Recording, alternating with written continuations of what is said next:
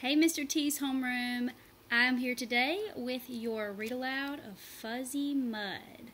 We're on chapter 29, page 136, and the chapter's called Wednesday, November 3rd, 3:33 p.m. Now remember, when they entered the forest, it was 1 p.m. So now it's about 2.5 hours later, and now Marshall, Tamaya, and Chad are all in the forest. Let's see what's going on. Tamaya was trapped in a ditch, shouting for help, and Chad was beating her with a stick. That was how it looked to Marshall from the side of the hill. So I'm inferring right now, and I can infer that after the fall, remember, Tamaya was leading Chad, and she fell, and she brought Chad with her, and he's poking the stick to try to help her up. Remember yesterday he was holding the stick in her direction so she could grab it, but she couldn't see anymore, so now they both can't see. Now Marshall's walking up on this. "Hey, leave her alone," he shouted, but they were too far away to hear him. He hurried down the hill, slapping at branches to slow his momentum. Chad continued to swing the stick like some kind of wild man. "Leave her alone," Marshall shouted again. They still didn't hear him. When he reached the steep drop-off, he dug the edges of his sneakers down into the dirt and slid back and forth like a skier down toward the gully. I heard a simile. Did anybody else hear a simile there? I'm going to read it again. When he reached the steep drop-off, he dug the edges of his sneakers into the dirt and slid back and forth like a skier down toward the gully. That's that simile where Marshall is being compared to a skier. So his heels are in the mud and he's sliding down, and it looks like he's skiing. Good synonym there. I meant simile, sorry. "Chad!" he shouted. Chad stopped mid-swing. "If you want to fight someone, fight me," Marshall challenged. "Marshall!" screamed Tamaya. "Save me!"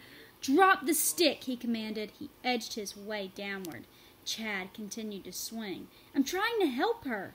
"I said leave her alone." "The mud's really bad, Marshall," Tamaya called to him. "Chad's blind. He's trying to get the stick to me." For the first time, Marshall finally could see Chad's grotesquely blistered and swollen face. Blind? He had to turn all his thoughts inside out and backward in order to try to take in what was happening. "I'm almost there," he called back. "Just quit swinging that stick." He slid the final few feet into the edge of the gully and tried to reach out to Tamaya. "I'm here," he said. "Hold out your hand." She was too far away. "Don't let the mud get you," she warned. He didn't care about himself. He let one foot slide down the side of the gully into the mud as he reached for her.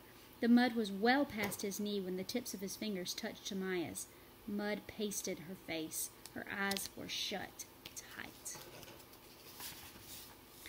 "Lean a little toward me," he urged as he inched just a little bit closer. She bent toward him. He grabbed her hand. "I gotcha." He pulled hard, but she wouldn't budge. "Try to take a step," he urged. "I'm trying," she screamed. It was hopeless. He looked at Chad, standing motionless on the other side. "Chad, we need you." "I can't," Chad answered. "You have to," said Marshall. Chad took a tentative step and then stopped. "I can't," he repeated. Marshall let go of Tamaya. It took all of his effort just to raise his own leg out of the mud. He moved along the side of the gully until he was safely clear of Tamaya. "Jump toward my voice," he told Chad. "Jump as hard and as fast as you can." "I can't." "Just do it, you thumb-sucking coward!" "Hey!" Chad shouted, and then came flying toward him. Marshall grabbed him by the arms as he landed to keep him from falling backward into the gully. "Come on," he urged. He guided Chad back to Tamaya, and they each stepped down into the mud. Tamaya stretched out her arms. Marshall grabbed one hand, and Chad found the other. They pulled. She still wouldn't move. "Keep pulling," Marshall urged. A deep grunt came from somewhere inside of Chad, and Tamaya moved just a little bit closer.